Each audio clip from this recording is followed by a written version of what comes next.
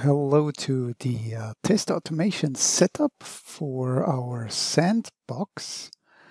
And we have, in the previous video, we have installed devpops. So you can see it by the special toolbar here. That's the devpops toolbar. Watch the previous video if you haven't. And there's a test automation check utility in devpops, which is a good way to check out devpops and test automation. So it checks for system preferences first, demonstrates how to do that from your browser, basically. It complains about the UPT end-to-end event list, which is not relevant, so we can skip that. And then it tells us, okay, if there's any UPT process, you must stop it. And it looks for server parameters now as a second step. And it tells us there is a parameter missing or wrong value for the automation subsys, the named subsystem. So it must be set to localhost, HTTP localhost with the correct port number /Siebel/JBS. And that we can click OK. So the wizard allows us to enter a valid port number because the server name will always be localhost in that case. And we just make double sure we have the correct port number. We need the internal Tomcat HTTP port number. We can look it up in the server XML file under the HTTP connector. Notice HTTP, not HTTPS. So 9012 it is. And the script goes ahead and actually changes the parameter. So devpops demonstrates that you can interact with your server from browser script and using some clever business services. So check out the devpops documentation. So the parameter has been successfully changed. So now it looks up the servers and object managers. I'm picking the English call center object manager on server 01, and it will check for parameters on this component. And for test automation, we need the enable automation parameter set to true and set to false. So with a click on OK, it takes care of that. And of course, you can do all of this manually. It's just we have devpops and we have that test automation setup wizard in devpops. So why not use it against our Sandbox? So action sets are fine in this database and runtime events. So it has checked on those. There's a KWD action set. And the test script import workflow is not active. Must be done manually. The script cannot do this. And it found DISA, but it tells us, okay, you should check your settings and you should check your browser drivers.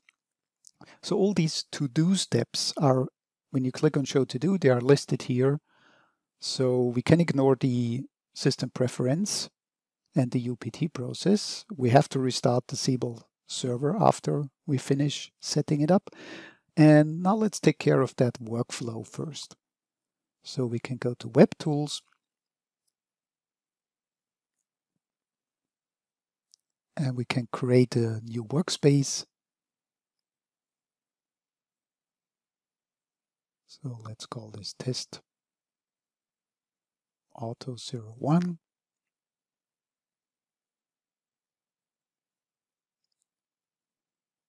And once the workspace is created, we close the workspace dashboard.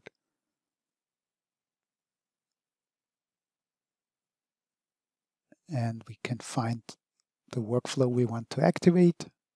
So in standard Siebel, since 20.7, almost all the workflows, standard workflows, are inactive in a new installation, like this one. And you activate them in the modern Siebel by just unchecking the inactive flag in the repository. Let's just requery, make sure it's active, and you deliver that change. So that's how workflow is, much like an applet or business component. If it's not active in the design repository, it's not delivered. So by activating it in the design repository and delivering, which we do now by, of course, the usual bits, versioning, submit, and deliver. the workflow will be active in that database. It's a development environment, so we don't have to migrate it anywhere or deploy it anywhere. So that will take a while.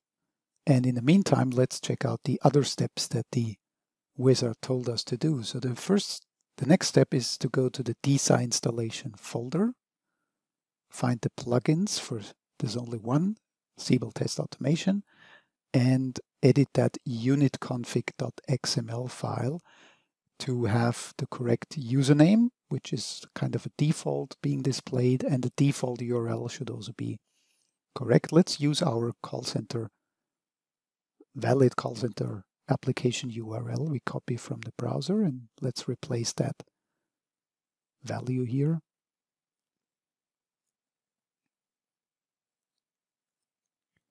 Sadmin is fine for our purposes, and desktop Chrome is also fine. So these changes we save. And finally, we need to get a browser driver. So DISA will run Selenium, and Selenium uses a browser driver. So looking for the Chrome version first, because we are going to use Google Chrome. So the version is 101 currently at the time of this recording. It checks for updates, obviously. There's some error. Let's not care about this error. Version 101 it is. So if we Google for Chrome driver, we find a page where we can download the Chrome driver for that version of Chrome. 101, download the Windows package, and that's a zip file. So when you open that zip file, you find the Chrome driver exe, and that has to go into the DISA desktop in Siebel Agent plugins, Siebel Test Automation drivers folder. So make sure you copy that or extract that Chrome driver exe here. So that's taken care of. And in the meantime, the delivery has finished for the workflow. So apparently only thing left to do is restart the Siebel server. So make sure we log out of every session.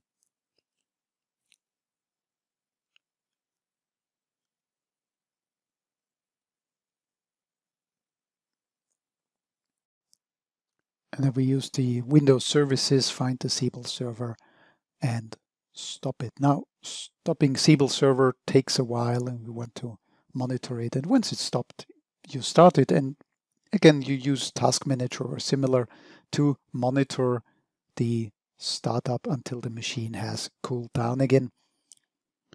And once the server is up, we're ready to test. So our server is up now. I've already am at the login page for Siebel Call Center. And let's log in just first, and let's verify some of the settings for test automation. So first you need UPT enabled. That's a thing the devpops wizard checks for. So if you go to System Preferences through the sitemap, and you query for all the system preferences with UPT uppercase in the name, you should find Enable UPT and Enable UPT context to true. So that's the requirement for test automation. It's already set, so this is good. And let's find the runtime events. If you go to the events list, look for all events that use the action set KWD, which is a seeded predefined action set and predefined event. So if you find these events, that's good. And the action set must be active, which it is, so it's perfect. And it uses the usage pattern service, so it triggers UPT usage pattern tracking.